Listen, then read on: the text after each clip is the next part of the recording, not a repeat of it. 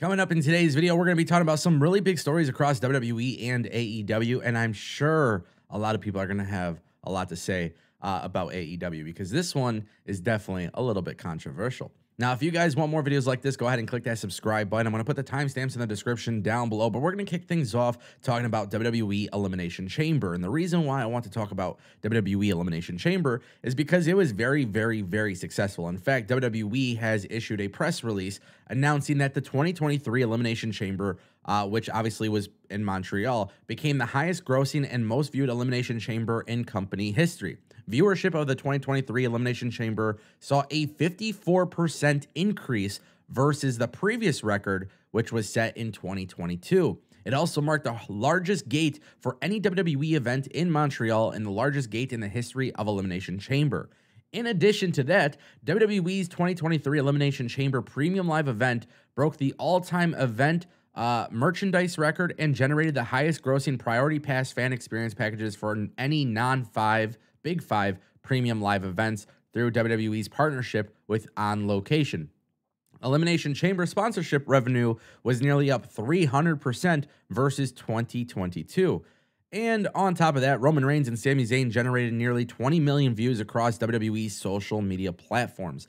So here's the thing, guys. WWE continues to spark tons of interest with their premium live events, or pay-per-views, if that's still what you call it. But it's really important to understand that this didn't happen by accident. This is based on good storytelling. And, how do we know it's good storytelling? Because people are watching every single week, week to week, in hopes of seeing how the story progresses. And it just so turns out that the Sami Zayn and Roman Reigns storyline was so successful that it generated nearly 20 million social media views.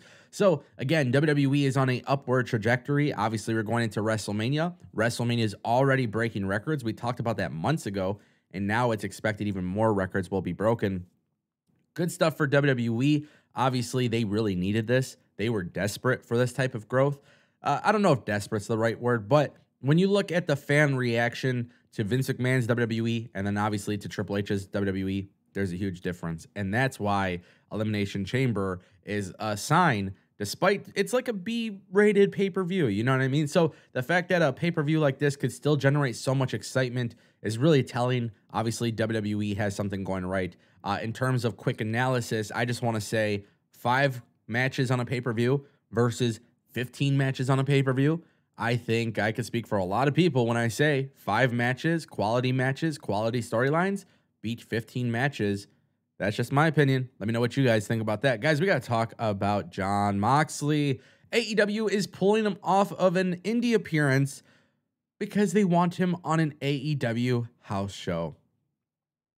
Wow. So not only is AEW getting a lot of flack from people online because of the fact that they're pulling tons of indie talent away from their promotions and their shows and their bookings so they can, go to ROH or whatever. But now the thing is Jon Moxley is being pulled from OTT, which is, I think it's in Ireland. It's an Ireland-based promotion. And basically Tony Khan and AEW have decided to pull him from his upcoming booking in Ireland, which is March 17th and March 18th.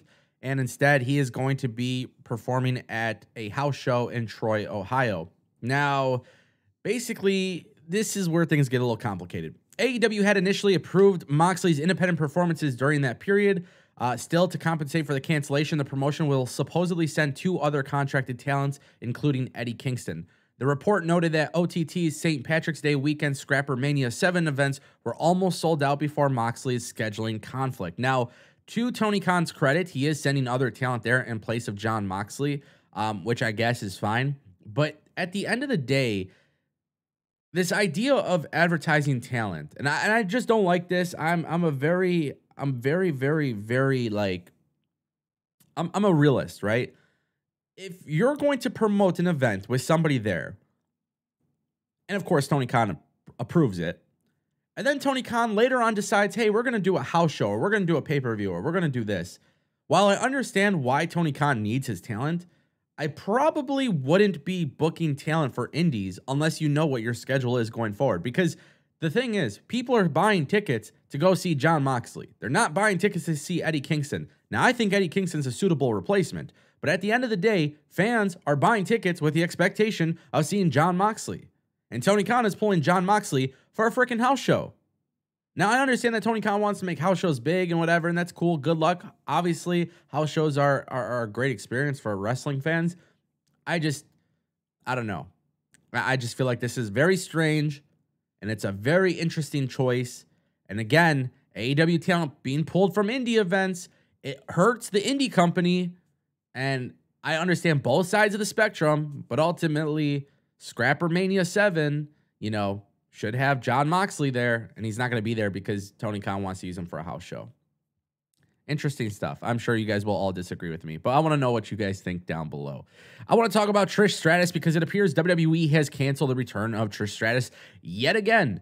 She was backstage WWE Raw last night, and then according to Fightful Select, WWE had her leave because basically they changed the idea for the segment, and it was just simply a creative change. Now, Trish Stratus going to WWE, to me, I feel like it's definitely going to happen. I think that is something we should all definitely expect. I think WWE is, again, carefully planting stories. The only thing that I have to mention here, if WWE was advertising Trish Stratus and they weren't delivering Trish Stratus, that's a whole different issue that I'd have a problem with.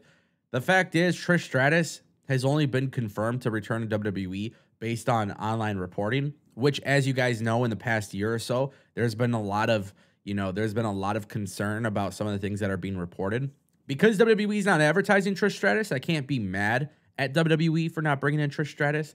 But I do want to say, if Trish Stratus is the plan, if she is the plan, her return was supposed to happen the last week and then this week, and it's still not happening, I think WWE needs to be a little bit more cognizant of the fact that there are people who have these expectations based on these leaks online. And again, I'm saying they need to be cognizant of it because of the fact that people are reporting things. And obviously reports could be wrong or whatever it may be. And that's not WWE's responsibility. Let me make that perfectly clear. It's not WWE's responsibility to deliver something that fans are assuming based on online reports.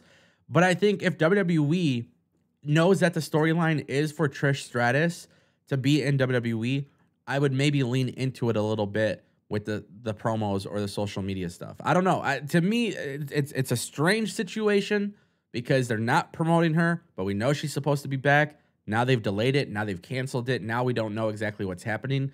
I fully expect Trish Stratus to be on TV. I expect her to be involved at WrestleMania. And we thought it was all going to be before Elimination Chamber. That's not the case.